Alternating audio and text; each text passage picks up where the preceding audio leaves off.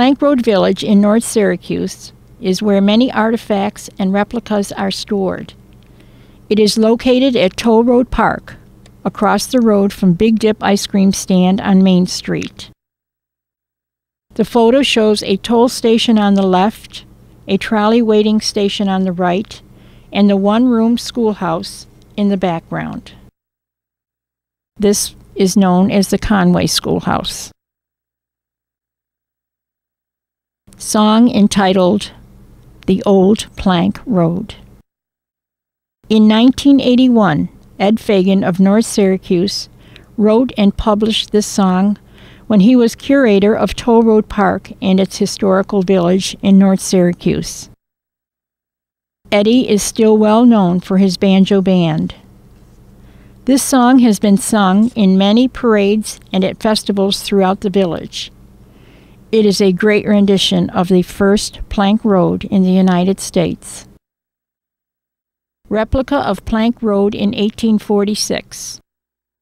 This mural was drawn in 1994 by artist Corky Goss at Plainville Farms Restaurant in Cicero, New York. It is 31 feet long by 5.5 feet wide. The mural shows the plank road and countryside as it may have looked in the fall of 1846. The farmstead shown is where Plainville Restaurant now stands. The Millennium Capsule was created by the Plank Road Historical Society under the direction of Vera S. Desmond, president at that time in 2000. It was donated by Hempstead Tool and Die, located on South Bay Road.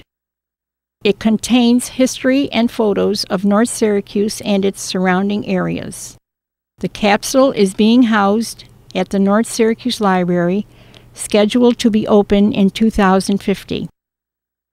The photo with the children, Janae Desmond, age 7, and Joshua Desmond, age 12, was taken in 2005.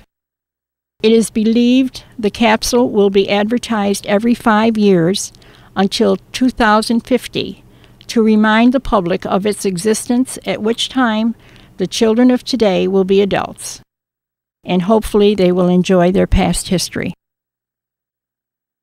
The Village Hall of North Syracuse, located at 600 South Bay Road, has a very historical background. The village had its beginning around 1810, after the Indians, with its first 2 settlers on record, Eli Myers and Alfred Tilley. By 1826, a few more people settled here, then known as Podunk. The real beginning was aroused by the opening of the Plank Road in 1846. Podunk became Centerville in 1850.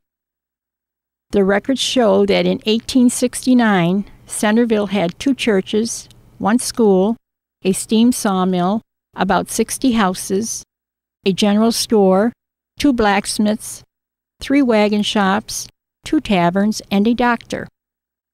The name Centerville was changed to North Syracuse in 1880 due to another location having the same name.